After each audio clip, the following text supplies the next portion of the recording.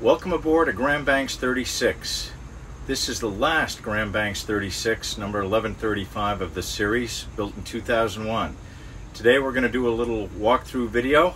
I hope you enjoy. If you do, hit the like button and remember to subscribe to the East Coast Yacht Sales YouTube video channel. And if you wish to have more information on this or other Grand Banks built boats, please reach out to me at the email address or phone number below this video. Thanks and enjoy. Here we go. So we're going to start on the flying bridge. Two really comfortable fore and aft facing bench seats. There's storage under each of them, so plenty of room for life jackets. The propane locker is actually underneath the forward one on the port side.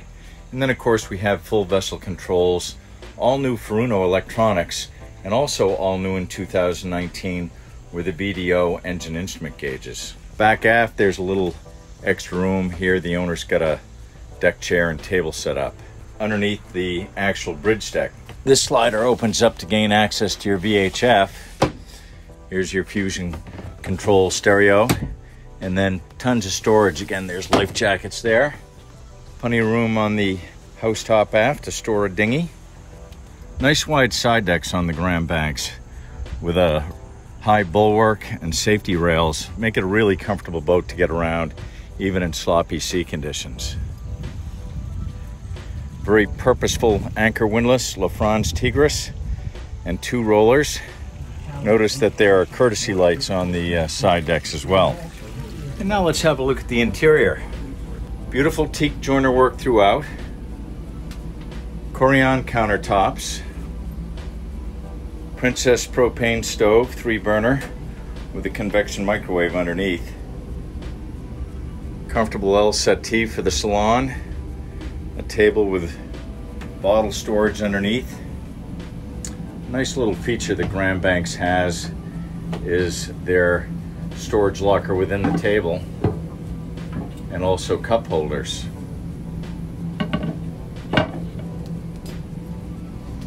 This 6'6" V-berth has a filler, the generous hanging locker that accompanies this cabin. Cedar lined, of course. The adjoining head. This is what we commonly term a wet head with an ensuite shower. Below the berth, there's 3 storage doors. And you can see you've got access to your anchor locker forward. Last but not least, let's take a look at the aft cabin.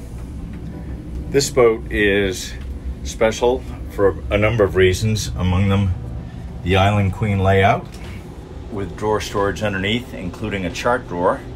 And then there's plenty of storage in these areas underneath the decks.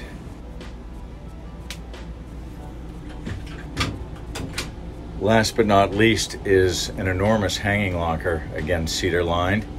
And to accommodate the Island Queen berth, the Grand Banks 36, if you get the Island Queen, has an ensuite shower for the owner's stateroom as well. Please take a look at the full specs and listing.